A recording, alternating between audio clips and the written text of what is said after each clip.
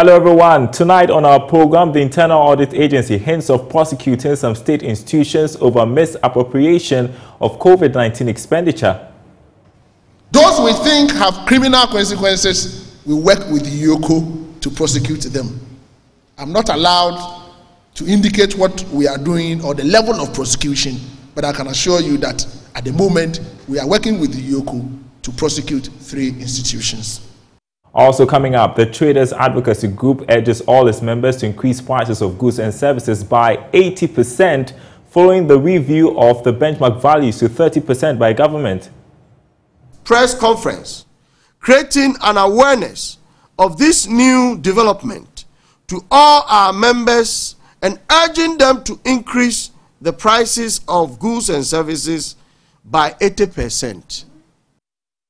Also tonight, oil production in Ghana likely to face threats if measures are not put in place to review some laws guiding the industry. That's warning from the Public Interest and Accountability Committee. My name is Darrell Kwao. Thanks for staying with us tonight. The Internal Audit Agency has hinted of prosecuting some state institutions over misappropriation of COVID-19 expenditure. According to its Director General, Dr. Eric Oduro-Osai, his outfit is working with the Economic and Organized Crime Office, YOCO, to fast-track the processes for prosecution. He called for the measure of performance and financial audit to track COVID-19 spending across the country.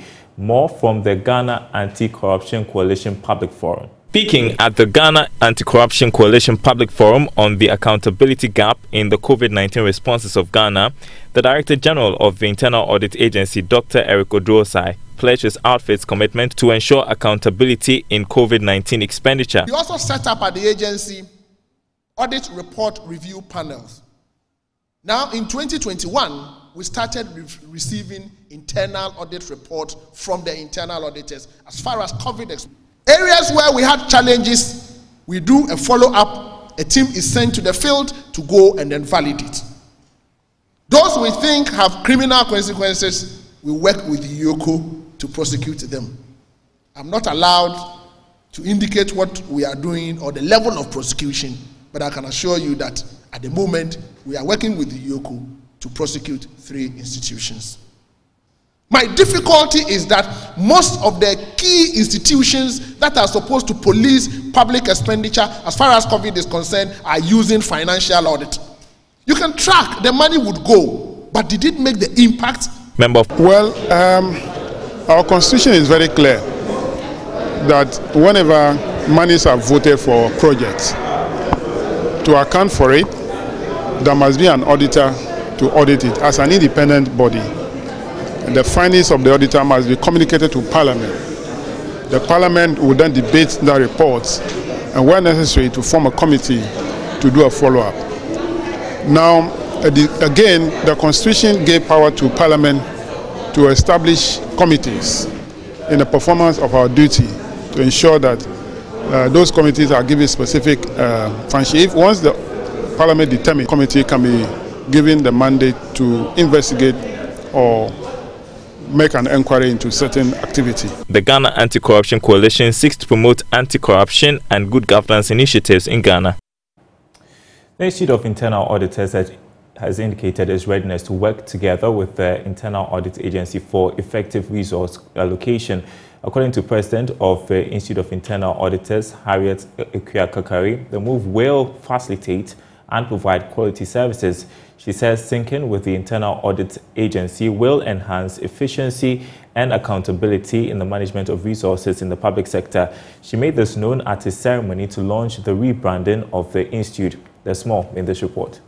The rebranding of the Institute of Internal Auditors is to help the organization evolve and adapt to meet the changing needs of members, stakeholders, and the profession as a whole. President Harriet Ekwia-Kakari said the Institute will empower internal auditors to enhance their value addition to impact the profession and the society. Our members like it because it comes with good remuneration. So our members want the service. And I believe that it will enhance the profession as well.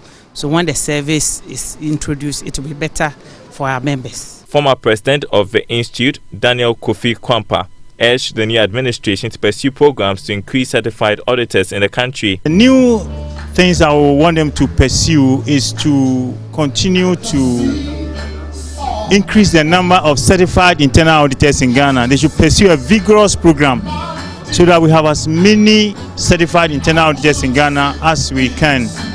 And I believe it will elevate the profession and make the required impact. The Institute of Internal Auditors is aspiring to be a leading organization in Africa by elevating professionalism. The Traders Advocacy Group is urging all its members to increase prices of their goods and services by 80% following the review of the benchmark values to 30% by government.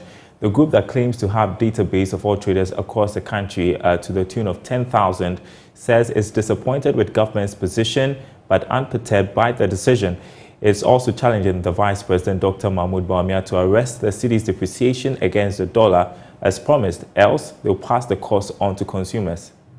In February this year, government decided to engage various trade organizations to solicit their views on the best way to implement the policy on the reversal of the benchmark values on import duties. Deputy Minister of Finance Dr. John Kumeh and the Commissioner of the Ghana Revenue Authority in charge of customs led the conversation, but the Traders Advocacy Group is expressing disappointment with the lack of coordination and communication between these governmental agencies and the overall outcome. Here is the General Secretary, Nana Poku.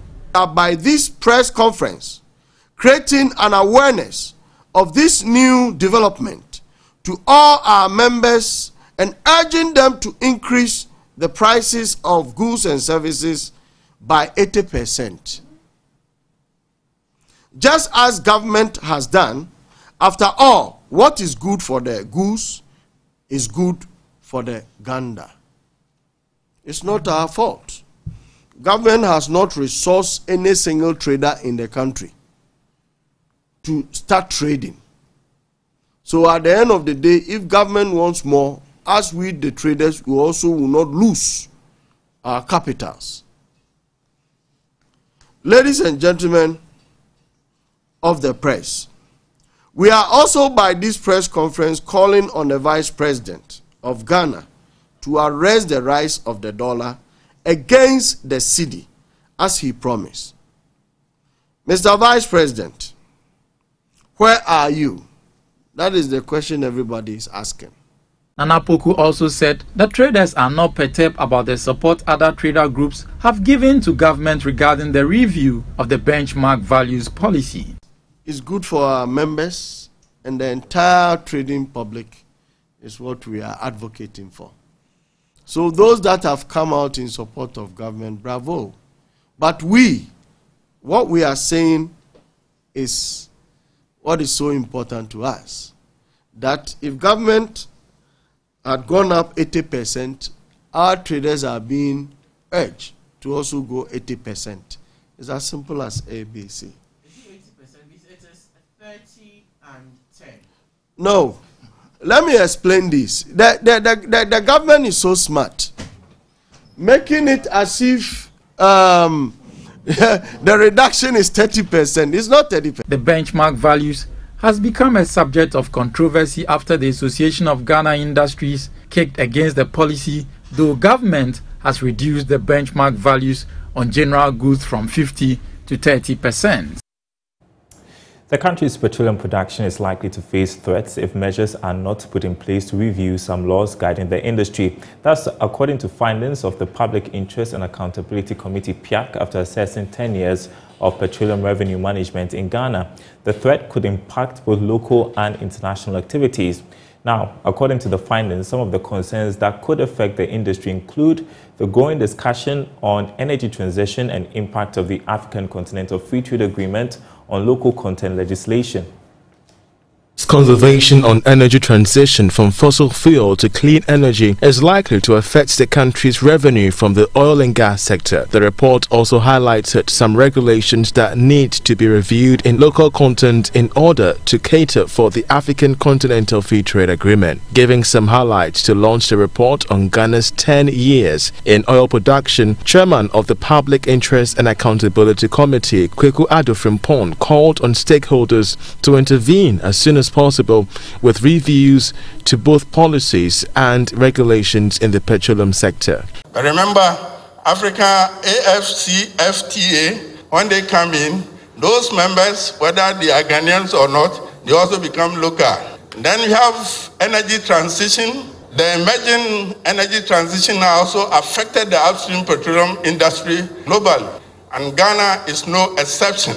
And then we have a problem or challenges under licensing. The energy transition poses real challenges to competitive bidding as the default system of the licensing. Hence, there's the need for fundamental relook at the way licensing is to be done in the future. These are their findings. Responding to some of the recommendations, a Deputy Minister of Energy, Andrew Ejapamesa, admitted that although there may be challenges, work has begun to correct most of the concerns raised. If we're dealing with local participation, okay, local content and local participation, there are provisions that relate to entities that are incorporated in Ghana, and there are regulations that deal with Ghanaian participation. And so, yes, any company that is incorporated in Ghana is Ghanaian, but there are provisions that deal with Ghanaian who then incorporate companies that are Ghanaian, and the level of participation that those entities can. I don't have the detail here, but I'm saying that adequate provision has been made to ensure that Ghanaians and non-Ghanaian but Ghanaian registered entities, including those that come under the AFC, FTA, are all catered for. The report also revealed that Ghana earned about $6.55 billion from oil and gas production by the end of 2020. You're watching Business Live. Still to come, as we mark Ghana Month, we take a look at locally produced items losing appeal. But later now it used to be a very popular soup until new products were introduced to the market. But this time, sales is not bad at all due to the expensive nature of the small.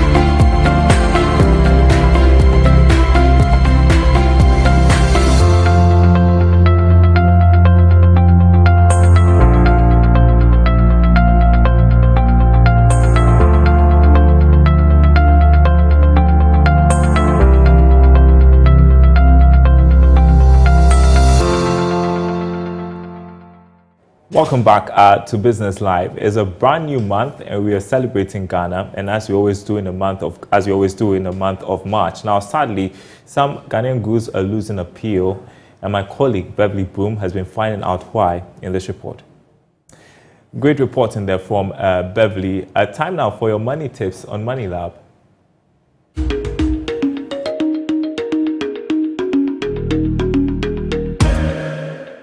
Hi, welcome to the Money Lab.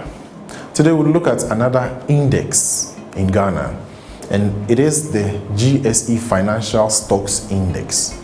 Now, this index is a measure of the performance of all listed financial entities in Ghana. Now, they include the listed banks and the listed insurance companies, such as Enterprise Group, SIC.